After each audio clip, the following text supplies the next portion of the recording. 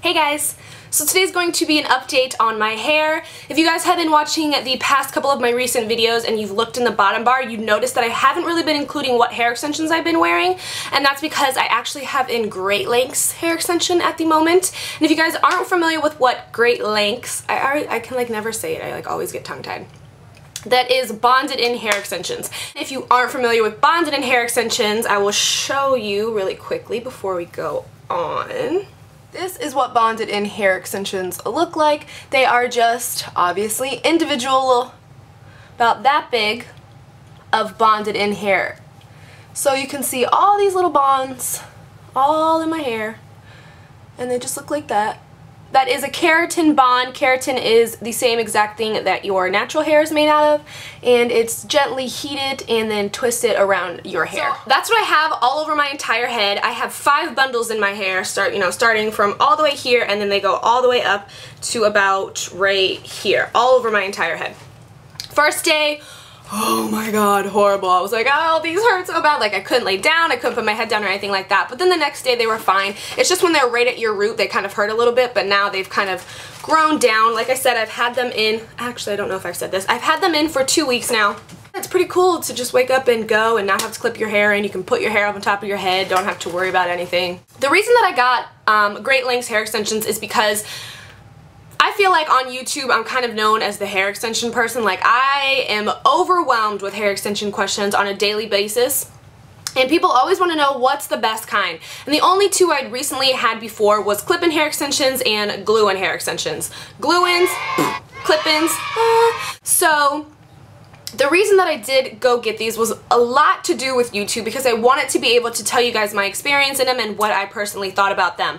The main thing that you want to do if you're going to get bonded in hair extensions is, one, I would definitely go with Great Lengths. I did tons of research. I've been researching bonded in hair extensions for probably about 3 or 4 months, and I found that Great Lengths are the best that you can get, and a lot of other like bonded in hair, the bonds are really big. Like, you can't see these bonds like in my hair at all. And now that they've, like, I've had them in for about 2 weeks, you can barely like feel them when you rub the back of your head. Lots of people have told me, you know, don't get bonded in hair extensions, it'll ruin your hair, blah blah blah. Well, the girl that I went to in Tampa at Salon Monaco's, where I went and got these done, she's had 10 years experience in Great Lengths. So that's what I was looking for. I was looking for somebody who knew what they were doing. I wasn't looking for somebody that just took the Great Lengths course, just got out of hair school to do hair. No, I wanted a professional. So I found her, thank God. She said she's worn Great Lengths for 9 years, and she says, like anything, it all has to do with you. She's like, if you take care of your extension, she's like, it's not going to do anything bad to your hair. And she also takes before and after pictures of your hair, mainly before pictures, because she says that people get so used to having their hair in that they kind of think that this is what their hair looks like. This ain't what your hair look like, girl. That when they do get them removed, they're like, oh my god, my hair's so thin, it's so damaged, look what these extensions did. She whips out that before after, and she's like, no, not really, look at your hair before, it looks pretty much identical. I like that. I know that my hair is damaged. Like, I'm not gonna front and act like, oh yeah girl, my hair's so good. No, I have damaged hair. That's why I wear hair extensions. Hello. If I had naturally flowing beautiful hair, I wouldn't be clipping and weave, would I? No. I wanted to get these because I like to base my opinion on my own experiences. I'm not gonna not get something done because one person said, oh my god, I had the worst experience, you know? It's kind of like when people are like, you're like, oh, did you like that new movie? They're like, no, it was horrible. And then you go and watch it and you're like, what was that person talking about? This is the funniest movie of life. I have to experience things for myself. So that's why I went and got these done. It took her 3 hours to actually put in 5 bundles of hair. It actually took them longer to color correct my hair. It took them 4 hours to color correct my hair, and only 3 to put all my weave in. Some things that you want to think about. This hair is a lot of work, girl. Like, it's nice to get up in the morning and, you know, just go. I can throw my hair up and just leave. I don't gotta put my weave in or anything like that. It's already in. But you have to brush it at least twice a day. I brush mine almost 4 times a day because I don't want it to get tangled. I don't want anything to mess up, and you have to get a kind of like special brush. It has like plastic at the top and then like little boar bristles, because this brush lets you get right up by your bonds so that you can brush them and there's no tangles around them. The reason that Great Lengths is considered like the Bentley of like hair extensions is because it's 100% human hair. It is a keratin bond, and it is the smallest, I believe, keratin bond that you can get with bonded in hair extensions. They will last you between 4 and 6 months, which is a really long time. People consider like, oh my god, those hair extensions are so expensive. Well, they kind of last you almost a half of a year, like if you take care of them. So you kind of have to weigh that out. Another thing is, if you get them in, you have to wait 48 hours before you can wash your hair to make sure the bond's really set. You need to remember, if you do get bonded in hair extensions, you have to use like a sulfate-free kind of shampoo and conditioner. And actually the one that I've been using, I'll show you guys, is the Macadamia Natural Oil Flawless, which looks like this. This is what I've been using. This is a new product.